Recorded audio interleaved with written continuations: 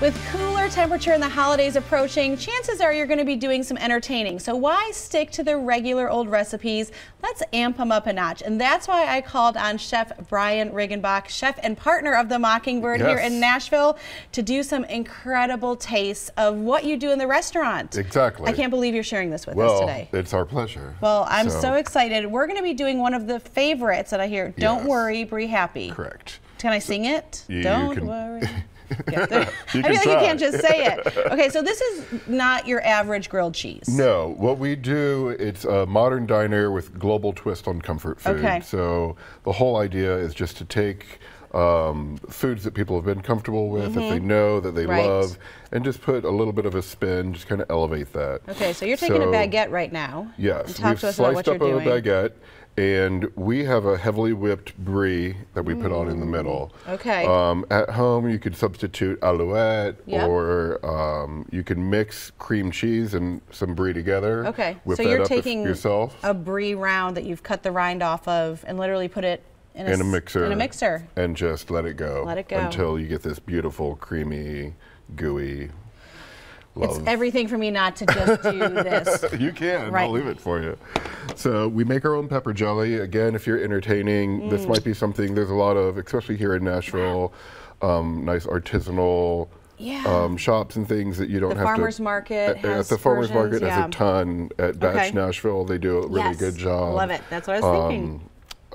So there's a lot of products out there if you don't want to make your own. Okay. I would highly recommend making your own chimichurri. Yes. It's something that has about 10 to 15 minutes of just chopping up a bunch of herbs, garlic, shallots, and then you just mix it together with some white wine vinegar or red wine vinegar and olive oil, and you're good to go. And you can just put that in the food processor too, right? You can. Okay. Yeah. And that's going to be a garnish later, though. But that's what we're going to top it off with. Okay, so we're not making this today, but sandwiches. This is coming home with me too. Yeah. Okay. Please. Okay. So that's copious amounts of butter, I'm guessing. I don't know if that's copious. Not copious? I think what is copious in a restaurant versus at home, it's very. We like butter. Let's just say that. That's why we like to eat out. Oh yeah. If you only knew. Right.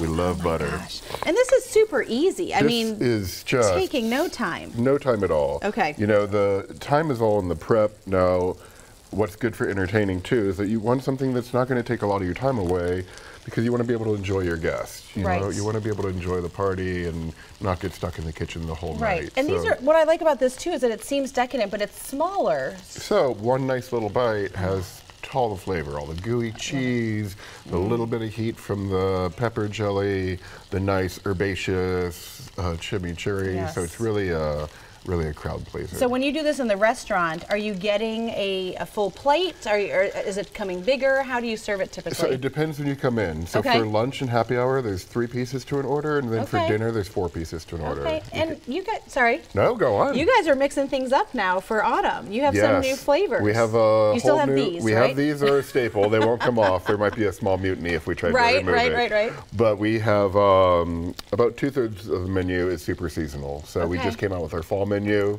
last week, and that's very exciting. We're going to be, you can smell that already. Gosh. You smell all those, I mean, obviously the butter. And I've always buttered the bread. This is so much easier by just putting the butter right in the pan. Yeah, you can just butter the pan. You could butter the bread too, but then it's hard, and then it's clumpy. It's just a lot of work. Right, okay, all right.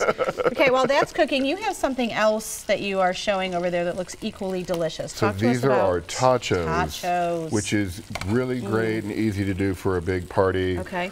So we start with a layer of tater tots. Yep. This is like every kid's dream grown up. Every adult child's dream too, right? Like, gives us an excuse to eat tater tots. We make a lamb chili, so it's a little bit different than your average chili. Ground lamb, then all the tomatoes and 3 beans. We top it off with the beer cheese that we make, and then poblanos rajas, which are poblanos that are roasted and cooked down with beer and onions. Pickled red onion and some scallion with a little crema on top. All right, we're going to be eating here. Tell everyone where they can find you at the Mockingbird. The Mockingbird's right in the North Gulch at 121 12th Avenue North. And we're open 7 days a week. We do brunch Saturday and Sunday, lunch Monday through Friday. and dinner 7 nights. Great. Thank you so much for being here. Thanks for having us. Hope you can eat this with us soon.